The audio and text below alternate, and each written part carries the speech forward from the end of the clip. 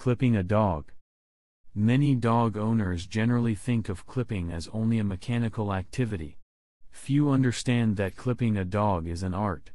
Clipping a coat or nail needs to be carried out in a careful manner to avoid the injuries to the skin or nail. Clipping of the coat is to be taken care of as per the breed characteristics. If the coat is not properly clipped, this may lead to the dust accumulation in the coat and the animal may start showing signs of skin diseases.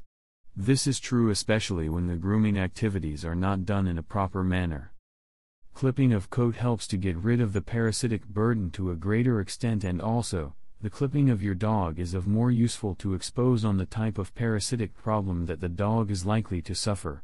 Many pet health parlors are available wherein the clipping of dog will be carried out in a more systematic manner. Always make use of a sharp clipper, and in the winter regions, avoid the close clipping.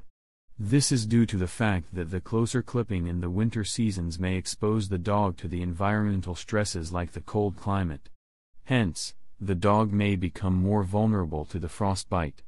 Avoid the close clipping of coat or nail because this may cause injury to the underlying tissues and may cause bleeding in the concerned animal. Many pet owners need to avoid any clipping activity when the animal is not in healthy status.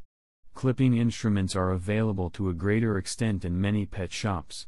Avoid the blunt instruments because they may not clip well and hence, repetition is required often. Always use modern equipments for clipping activities.